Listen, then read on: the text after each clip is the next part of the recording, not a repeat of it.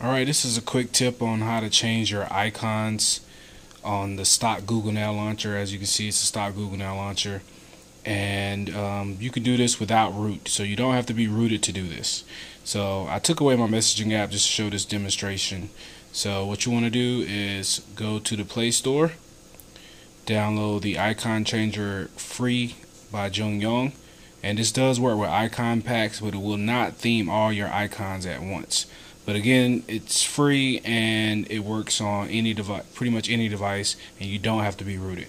So what you want to do is just open it up. Let me find my stock messaging app. I want to change that icon, and I can use icon packs. I have Moonshine, Up icons, the One Lucent. But what I'm going to do is actually use one from my gallery, and I have this icon right here that I actually just took a screenshot of it. I actually downloaded it from the internet.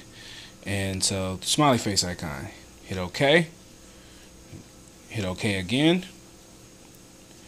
and wait for it to finish. And once it's finished, it's going to create the icon, and there you go. And this will take me into my messaging app.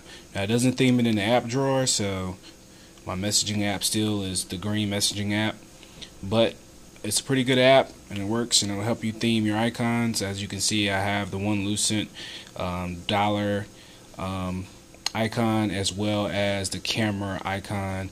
Then I have some Moonshine icons, some Hera icons as well. But it's a pretty great app and it's free, so give it a try, and I'll link that app in the description. And I hope you guys enjoyed the video and have a great evening.